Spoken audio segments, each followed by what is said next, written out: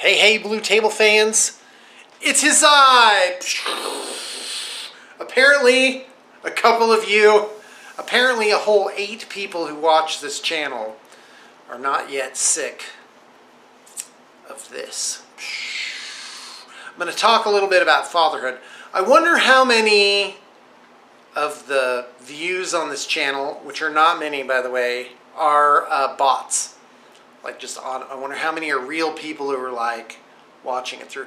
I put up a battle report, by the way, guys, and it was 2 hours, this battle report. It took us 5 hours to do it. And you know what the average view time on my battle report is?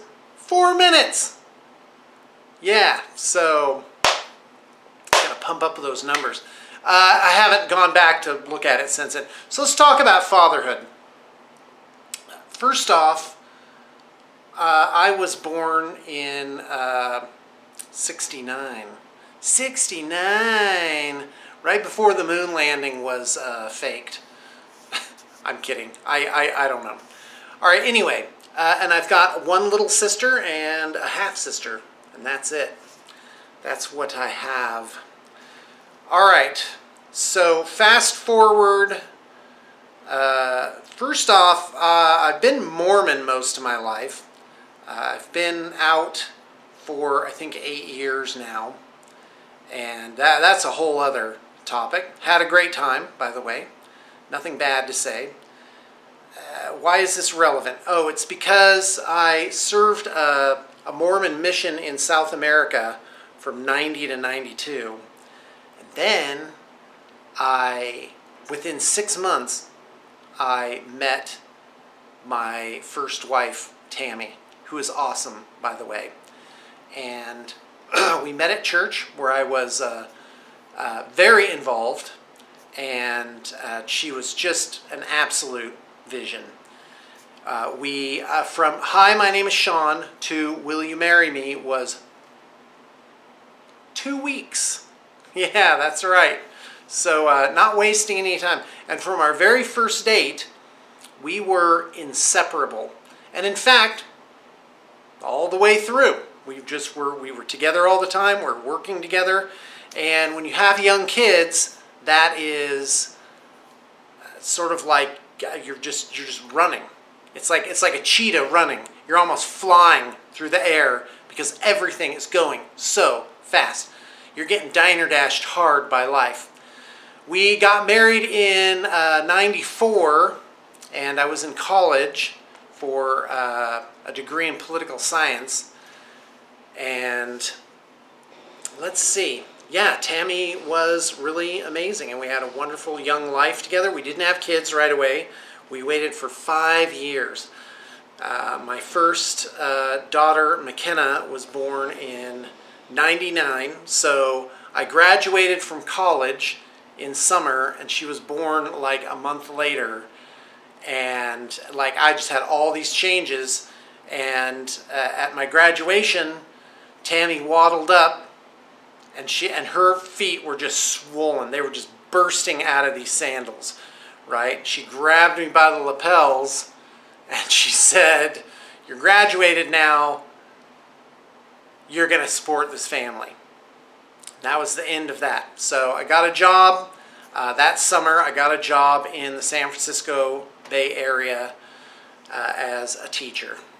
And that was, I got to tell you, that was really a wild time of life. But at the time, I owned, let's go back just a little bit earlier, I owned a game shop. And in the game shop, I had a little security camera which recorded on VHS. And as I was reviewing it, I caught a conversation I had with one of my friends, because I had just found out that, it must have been the year before, I just found out that Tammy was pregnant with our first child. And he said, "Well, you know, how do you feel about it?"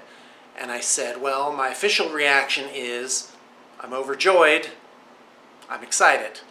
My unofficial reaction is, oh crap, there goes my freedom." Like literally that's what I said. And I was super nervous about like what was I going to do? And I was looking through the the newspaper. Yes, still newspapers back then. And looking at help wanteds and trying to find this job, really prepping myself, wearing a tie to interviews, going all over Kingdom Come, trying to find that job. And I just was, having that first kid, it's pretty scary. Knowing what I know now, it's old hat. Totally confident about it. I'm going to fast forward, not fast forward, but I'm going to get to some of that later. And so, yeah, when McKenna was born, she was a little baby, we were living in a trailer in my mother-in-law's dirt driveway, way out, like in the outskirts of Oregon. And it was like I was not used to baby crying. That was like really stressful. My advice for young dads having that very first baby is make a list.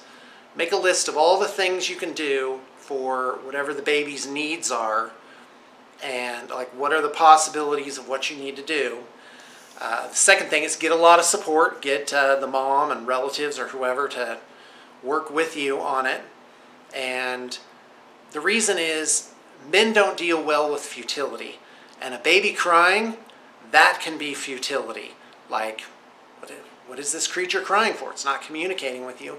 So you as the father, you have to take the initiative and, like I said, have a list of things. Like, here's the 12 things that I'm going to do. Sometimes the baby's crying just to cry. Or the baby is crying because there's too much noise around. So there could really be a lot of different reasons for it.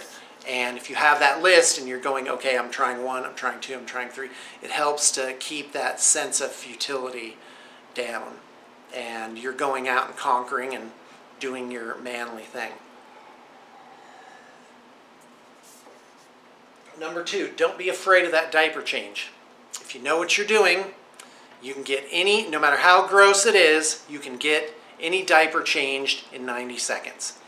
Trick to a good diaper change is preparation. Just have all of your items nearby. Open the diaper up ahead of time. Don't take the diaper off and then try and figure out what it is that you're doing. So you've got to have a wipe in your hand. Okay, this is going to be gross. Maybe I shouldn't do this right now. You know what? I am. So you get a wipe in your hand and you open the diaper up, and as you pull it open, you slap the wipe down and you start, and you don't pull that wipe up, and what are you even going to do with that? Just keep like wiping down, and then grab another wipe, which of course you've set up ahead of time. Don't try and pull them out of the little container then. Pull out like 6 of them ahead of time, and just keep going. Just keep slapping them down like baklava. You gotta just, until it's all cleaned up, and you just get it all scooped up into that diaper. And then you put, if it's a boy, you put another one on top because of sprayage. You fold up the dirty diaper, you clean it all up, you wrap it up, so now that's all contained. And you know what? Suppress your gag reflex. Just be a man, hold your breath, and just do it. And don't make a big fuss about it, and just help your wife, and just do it. And let me tell you, if you changed every single diaper for that kid, A to Z, it wouldn't be that big of a deal. It doesn't take that long to do it. And then the last thing is get that clean one on there right away. And, you know, put on diaper rash ointment or whatever and get it cleaned up. All right, anyway, so yeah, I was really nervous during the actual birth itself. Oh, by the way, get a doula. A doula is kind of like a midwife, but actually helps you through the entire process. So, you know, a labor could be long. The first one for my first daughter was, I think, just around 24 hours. And boy, mom and dad are both getting worn out during that time. And you need a third person to be in there and help you and, you know, sort of switch out for you. And it's not like the movies where it's like 10 minutes of screaming and then the baby's out. No, there's a lot of pacing around. There's a lot of downtime. And, you know, it's not great for the woman. For the man, my tradition was to have vanilla pudding and pink and white animal crackers. So I would have like a whole kit, books to read and, you know, how to entertain myself during that time. And really let the doula, because the doula will be as involved as you want. And I was always like, hey, you should be really involved. And when I was born, it was back in the day where the dads weren't even in there. They were out in the waiting room watching, you know, TV.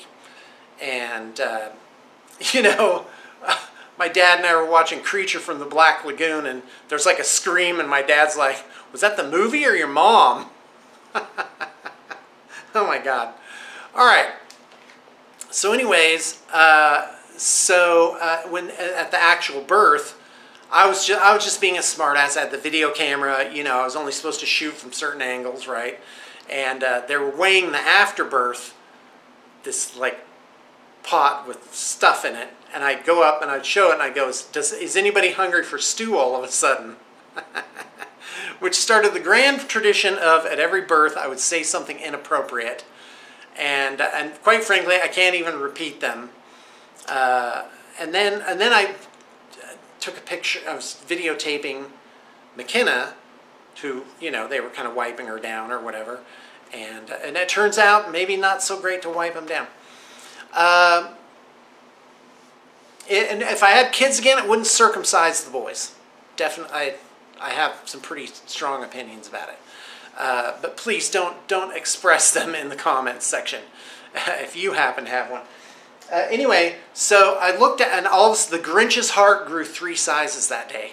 I was like, she's so beautiful. She's so beautiful. I love her so much. And as it turns out, a man's brain actually will squirt out chemicals when you see your child for the first time to make you bond and be loyal and take care of this little child. And let me tell you, it's quite a rush. It's really something else. So typically, I think a man doesn't bond with the child or doesn't want the child until it's actually born.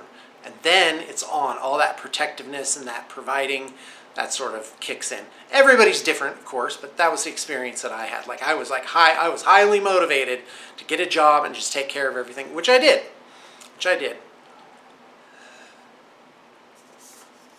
I started 16 years of being breadwinner at that moment. All right, so we ended up moving to San Francisco. I was a teacher, and it was rough. It was a huge commute. I was up at 4:30 every day. I had to go down there early, live by myself in an unfurnished condo. It was magic times. I was watching Friends. They were still producing episodes at the time. This is '99, and yeah, it was just, I had a milk crate with a little TV on it, and I was eating corn dogs, just living by myself in that tiny little condo. And then finally Tammy came down with the baby, and yeah, it was that was like, whew, I gotta tell you, it was wonderful being a teacher, but I definitely would not do it again. I think somebody asked me about that, you know, how was it teaching? It was great. I loved it. I loved every aspect of it. I worked at a really hard school where the parents really didn't give you too much trouble. They were just glad you were there. So in a way, I have to say, my life has been an exercise in wonderful experiences. Like, the things that I experienced, can't go back and do them again now. Impossible to do them now. And because times only come once. All right. Back to whatevers. 2 years later, we're on Christmas break, and I'm like, I'm pitching woo to my lovely young wife, and she's like, Sean, you got to go out to the car and get the contraceptive. And I was like, I don't really want to. Come on, what are the chances? And that's how Jonah came about. That he was wanted, but he was not planned. And a little story, California story about, well, yeah, this is actually the time. Jonah was born, and I come home from work one day, and there's a picture of a tub, and it was like a cartoon, like a, what's that called? It's like clip art or whatever, right? Of a little boy and a girl with their heads sticking out above the level of the tub with bubble bath on it. And I was like, oh yeah, okay, I know what this means. So I got the good news that day. It was really wonderful. And Jonah was born in a birth home So the remaining 3 kids were all born in birth homes. You know, everybody's different, but personally, I would always do a birth home. And and had a doula too. And I was eating my vanilla pudding and white and pink animal cookies, and it was really cool. It's a great experience. And you might think, birth home, that's not like a hospital. Well, guess what? The hospital's literally 5 minutes away, and if there's some emergency, and there's a midwife there, like she's trained, and I remember with Jonah, boy, those midwives, there were 5 of like assistants or whatever, and they got 1 on each of her extremities, including her head, and they bent her into shape, and that baby came out. It was really amazing, and I was really excited for that. Hold on, guys. Hello? Darling, do you need to get through? Well, I'm recording a video. No? All right. Well, let me know. It's okay. You can just go. All right. So I had 2 little kids, and I was working my butt off, and it was really quite a commute. I remember one day I was coming around the corner, and in the bathroom I saw my 3-year-old daughter with her golden locks. So cute, absolutely adorable, and she goes up to the drawer, and she opens the drawer, and she gets out my toothbrush. I'm like, oh, how sweet, she's going to use my toothbrush. Then she goes over to the toilet, cleans the toilet with the toothbrush, and then puts the toothbrush back in the thing. And I'm like, oh, no wonder I've been having like food poisoning, you know. And I was just like, God, kids, man. It's brutal. It is a bone-crunching exercise to have and raise a kid into adulthood.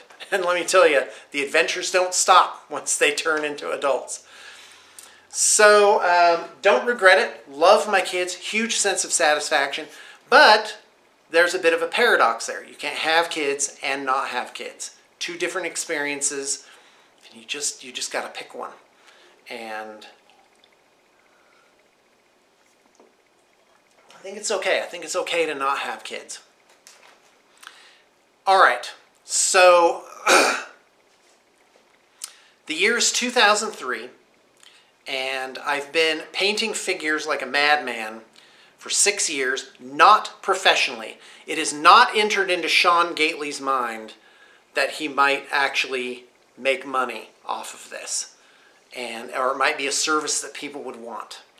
But I painted my own figures, and I love it. Can't get enough of it. This is the age of still where they're making things in metal. White metal, pewter, tin, whatever it is. And so the year is, it's the summer of 2003, and I find out that my dad is dying of terminal cancer, and he has about 3 months to live. And that was hardcore. So I go to visit him in Oregon, and he's still doing good. He still looks like his regular healthy self. And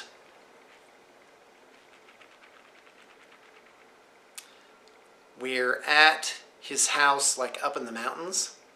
And I mean, when you drive up to this place, you can see, I'm not exaggerating, you see the backs of eagles that are flying by down in the valley. It's dizzying. And that's where I hail from, the backwoods of Oregon. And I got to tell you, I don't think everybody really has been into a real forest. And primally, like no cell phone, no wallet, just a pocket knife and your boots. And clothes, of course. And anyway, so he lives way up there, and he's smoking, chain smoking his roll your owns. Why stop now? And we're on the balcony, and there's a big truck in the driveway. And he says, Sean, I waited to get that truck. He was 3 months from retirement. Like, literally, he's going to die right before he retires. And he's like, Sean, don't wait. Live your life now. You can come through. It's okay. I don't even think you can see you. Okay, good. She's shy, guys. Don't say. Beautiful. Loving it. Well, too late now. I'm not editing the video. All right, anyway. So, yeah, that really stuck. That was Shallow Hal Wants a Gal right there. That stuck with me, which is don't wait. Live your life now. Tomorrow's not guaranteed. And for better or for worse, that's sort of informed how I approach life through these many years. And all the rest of the summer, I was in contact with him every day. I went back to San Francisco, was calling him every day on my way home from work. You know, we were talking about this and that. And about this time, summer of 2003, I went down to the local game shop.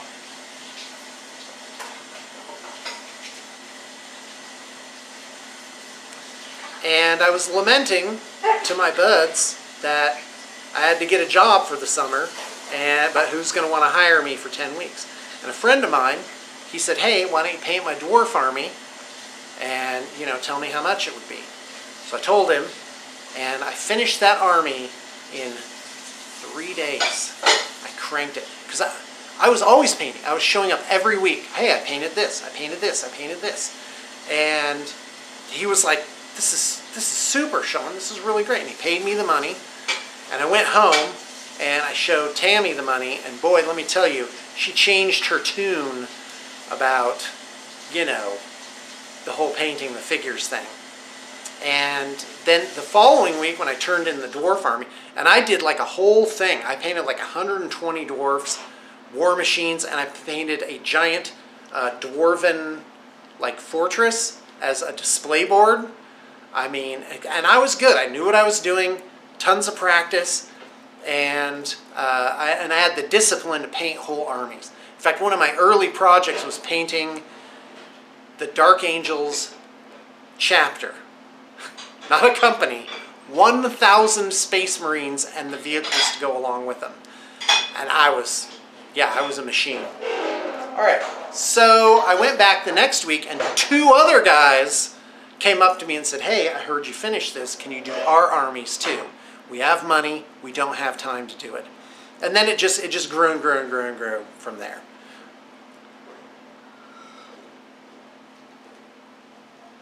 Now, in 2004 is when I started Blue Table Painting. And I went to, what was it? I started Blue Table Painting in January of 2004. We were still in California, didn't have any idea that we'd be somewhere else. And in, I think it is March or April of 2004, we went to Seattle to visit some relatives, and I went to a grand tournament and both played in it, and I had an army that I painted really well, some Autumn Wood Elves, and they won Best Painted at a grand tournament. I was like, oh-wee, that's awesome. It's really great.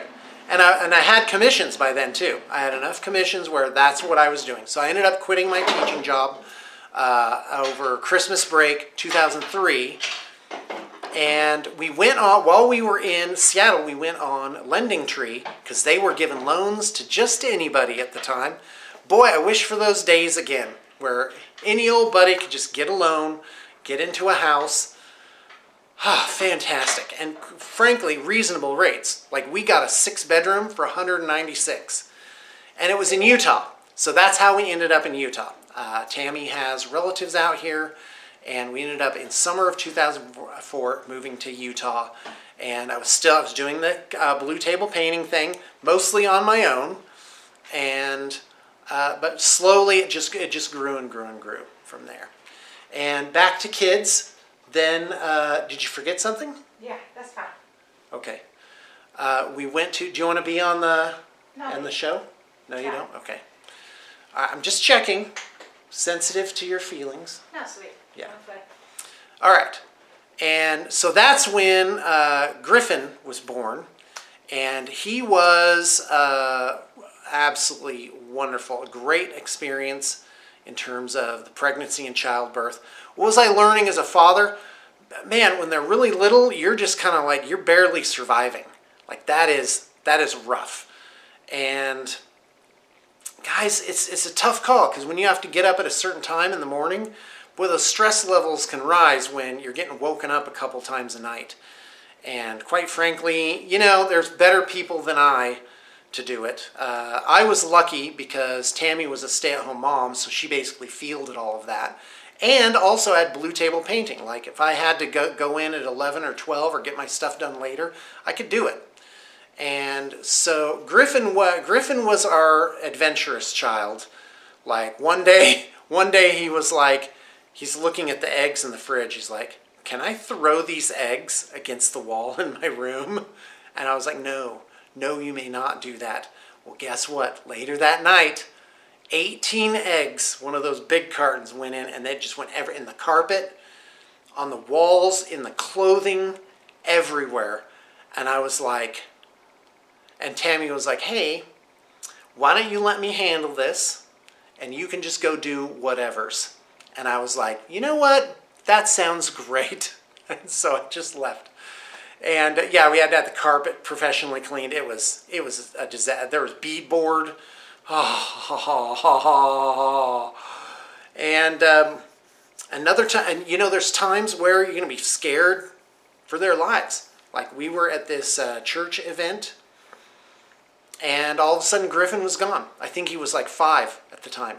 And that, like, so when I showed up, Tammy was like, Griffin's missing. And there were like, it was at night, people were out with flashlights in fields looking for him. And I was like, this is a nightmare. This is the nightmare you live as a parent, where the child's like, is he in a ditch? Was he abducted? Yeah, I mean, it was crazy. And his shoes were still in the church. And this is the middle of winter, so there's like 2 feet of snow on the ground. Griffin's nowhere to be found. His little shoes are still there. Everyone's like worried. The police are there. He just decided he wanted to go home. So he just went out in his socks and was like, well, I guess I'll walk home. I'm bored of this. And a young couple found him, and they called the police, and that's, so within like 30 minutes, the whole thing was over. Oh man, come on, buddy. What are you doing? And the thing is, though, Griffin was the child where I most related to him, because I was like, oh, this is our free spirit right here. Jonah was very, very mild from the very beginning. Like when he was a little baby, we have this great picture of him. He's wrapped up in his little papoose. He's like 11 months or whatever. And you just see this joy on his face. He's literally going like this because he has a stocking. And we all had our stockings for Christmas, and we're opening our stockings. And he was so excited. And I remember he was just like, Dad, they're always, the younger kids are, this is later. It's like, they're taking my stuff. They want my stuff. And I was like, all right, here's how this is going to work. I said, if they're fighting you for your stuff, there's a never-ending stream of things that come in. We have not scarcity, but prosperity. And so I said, if you need, I'll replace anything. So just be like, hey, here, it's yours. And then just let me know what it is, and I'll get you one.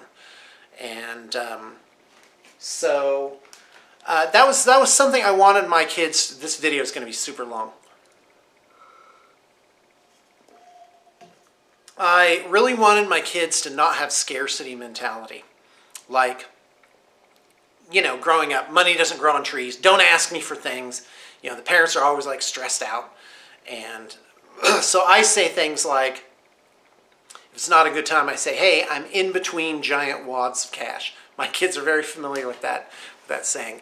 Or I'll say something like, hey, why don't we enjoy what we have for a little while, and then we can write down new things that we want and just hold off on those for a little bit.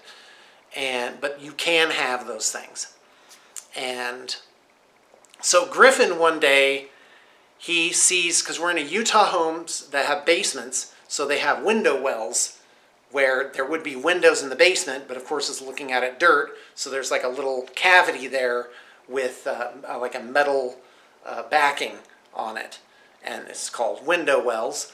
And so he looked at the terrarium, or the aquarium, was like, oh, there's fish in here.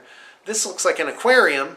So he got the hose at night, like 7 or 8 at night, he put the hose into the window well and he turned the water on and he was going to dump the fish in it. Well, he fell asleep or whatever, and in the morning I get out of bed and guess what? The carpet is like a, what is it called, a water bed, because there's 4 inches of water over the entire lower level of the house. And I was like, oh, and we figured out what happened. He was planning on dumping fish and making an aquarium. But of course it's not watertight, so that doesn't work. Okay, that time's like a lot. It was you know, I got a lot of great Griffin stories. One morning I come in, so what he was nocturnal, so he would basically outlast everybody. Everybody would get tired and go to sleep at some point, and then he would wake up and have run of the house. And one time I came in the morning and he had gotten every beanbag, blanket, pillow cover, towels, anything of that sort. He made a giant hill in the family room, and he had his shirt off and he was sleeping like this on top of it, like a barbarian prince. I was like, oh, come on. Another time, we're going home. I'm going home. He says, look, Dad, and he tries to jump off the sidewalk and he fell. And I can't remember what happened. His helmet flew off, and he conked his head straight up on the concrete. And it sounded like someone had dropped a bowling ball from 4 feet. Clunk. And I was like, and he was just, his head was lolling like this. He was out of it. He was senseless. And I picked him up, and I was running home with him in my arms. And he was going clock, clock, clock. And I was like, oh God, did my child permanently Dane Bramage himself?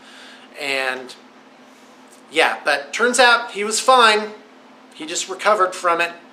And all my kids now, by the way, they're older, they're healthy, they're happy, and it's really wonderful. Oh, I got like 5 minutes. I better wrap this up. So now comes, and I'm in the middle of doing the business this whole time. I'm starting to get like 10, 20 employees. I'm always down there. Oh man, if this cuts out, by the way, I'm not going to fix it or edit it. I'm just going to put it up. Willow is the princess. Okay, so we wanted a girl first. Then Tammy wanted a boy, which we got. And then the third one, she didn't care, so we got a boy. And then the fourth one, we definitely wanted it to be a girl, and we got a girl. So we got everything we wanted. We got Emperor's Choice, 2 girls, 2 boys. Absolutely wonderful. And Willow was the princess. I knew what I was doing. I was super patient with her. The business was going well enough that I could get up in the middle of the night and help out a lot and change all those diapers and do all of that stuff. And, you know, Willow wanted milk. She loved like regular cow's milk when she was little, like 3 or 4. And I remember one time Tammy was like, hey, you know, take it easy on the milk because there's a limited supply. And I was like, well, actually, there's not. I could literally go down right now and just buy 10 gallons of milk if I wanted. So I would tell her, there's always plenty of milk for you.